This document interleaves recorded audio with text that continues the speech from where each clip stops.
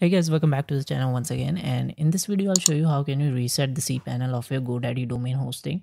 And this is the latest user interface of Godaddy, and they have changed their logo, and you can see the new user interface, the new user experience obviously. So in order to reset, all you just have to come to the product section after logging into your account and just click over manage under the web hosting section. And after that, all you just have the new options, and here before this change it used to be a three dot icon over this, and that used to lead to the reset section, but now it has named with the account action. So all you just can click over this and click over reset, and now click next and type reset manually to confirm the reset process.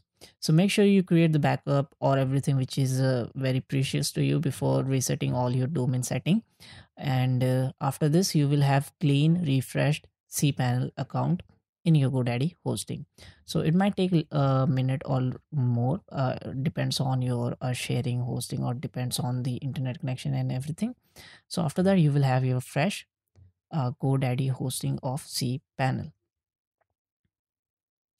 Okay, so it's about to done. All you just have to click over the domain section after that in order to make it verified to is to start the provisioning of your fresh cPanel, and select the data center, and that's it. So the provision is done, and this is how you can reset your cPanel. Thanks for watching. Bye bye.